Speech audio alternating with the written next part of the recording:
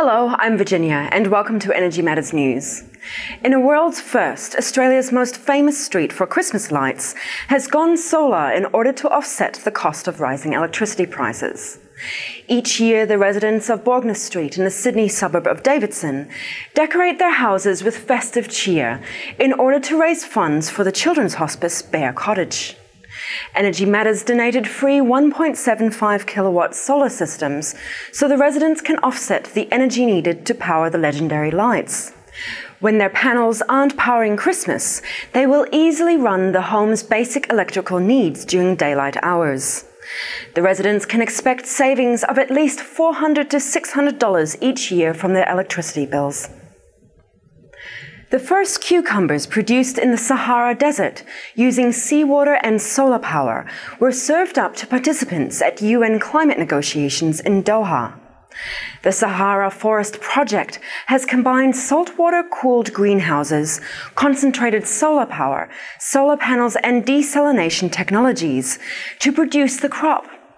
The project is a new approach to sustainably produced food for a world population expected to reach 9 billion.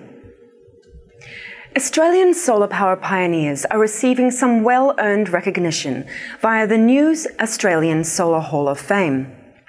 The inaugural inductees into the Hall of Fame include some of Australia's greatest scientists, innovators and entrepreneurs. Some of the inductees include Chairman of Suntech, Dr. Ji Zhengrong, solar advocate Dr. Muriel Watt, and Professors Martin Green and Stuart Wenham of the University of New South Wales. The ELF is a solar pedal hybrid vehicle suitable for commuting, deliveries and other short-distance transportation applications. The three-wheeled electric vehicle is powered by a 750-watt permanent neodymium magnet motor and a lightweight lithium battery pack. A 60-watt solar panel, which can be upgraded, is embedded in the roof section. The team behind the vehicle have launched a Kickstarter campaign to raise the funds needed to commence commercial production. Thanks for watching, and from the Energy Matters team, have a safe and happy holiday.